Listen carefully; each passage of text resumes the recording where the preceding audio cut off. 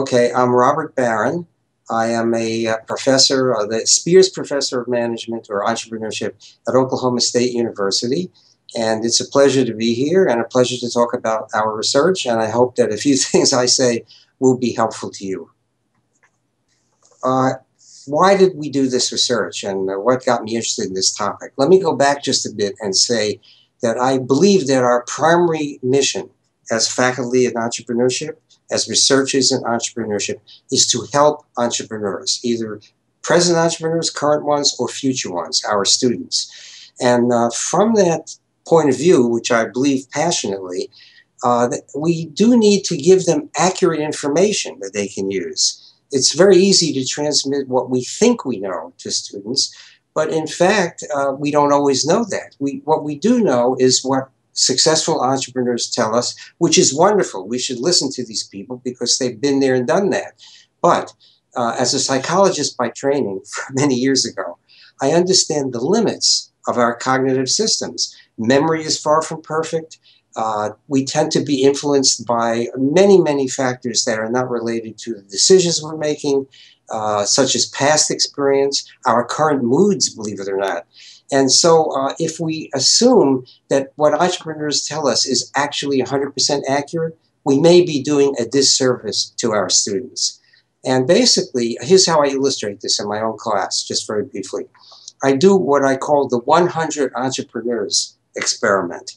And so I ask students to imagine 100 successful entrepreneurs are in a room. And we ask each of them to tell us the secret of their success. Why had they moved from an idea to an actual company to success? And then when we do that, I ask the students after a while, and they discuss this, how many answers would you get to that question of the secret of your success from 100 entrepreneurs? And as we talk about it, they realize that you might get 200 or 300 answers because entrepreneurs themselves don't know perfectly why they succeeded. Nobody would.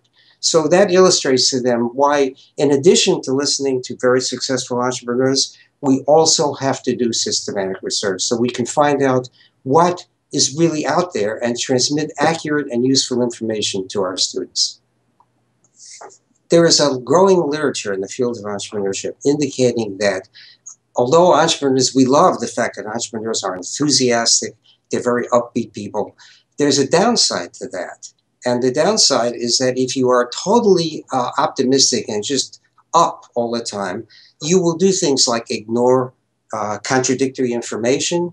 You will be over-optimistic. Basically, you will think you can do more in a given period of time than you really can. And I could go on and on and on. So yes, being upbeat and positive is a plus in many cases, but it also has a downside. And one of the downsides, and this is what we hypothesized, is that if people are really upbeat and if they believe in themselves, which, by the way, in entrepreneurship, we use the term self-efficacy, which to me means that I believe that if I start any task, I can complete it successfully, which is very interesting. My wife tells me I suffer from this because I think I can fix everything around the house, and maybe I can't. Okay, so if in fact entrepreneurs really believe in themselves and they're very optimistic, and they may actually then choose goals which are realistically unattainable. There's a giant literature on goal setting, and what the literature suggests is that the more difficult and challenging a goal is, the better people's performance. But that's up to a point. Once you get to the point where you are choosing goals you can't possibly reach, the result turns out to be discouragement, a reduction in motivation, and to put it simply, people give up. They just give up. So we wanted to understand if entrepreneurs, because of their very high belief in themselves, self-efficacy, because of their tendency to be very optimistic and positive, if they would be likely to choose goals that are truly unattainable. So that was the main thrust of the research, because we thought if in fact we find that entrepreneurs do that, we can do something about it in our courses and caution students about this kind of pitfall, which get in the way of very good ideas. There is a counter, but our concern was really with the fact that they set overambitious goals. I think entrepreneurs in general, from what we see in the literature and what we know from personal experience, tend to set very ambitious goals. Of course, there might be some who set under ambitious goals, but you wonder at them why they're an entrepreneur. Because if you don't have a dream and you're not looking forward to success, it would be kind of strange to become an entrepreneur. This is a personal view. But, back to the study, we thought, well, if in fact entrepreneurs set overambitious, unattainable goals, what can be done to stop that, prevent that, or mitigate it? And there's a very big literature in several fields on what's called self-regulation, which is just what it sounds like. Sometimes people call it willpower. Sometimes people call it discipline. But the idea is that we all regulate our own behavior, and for different reasons, often to reach goals.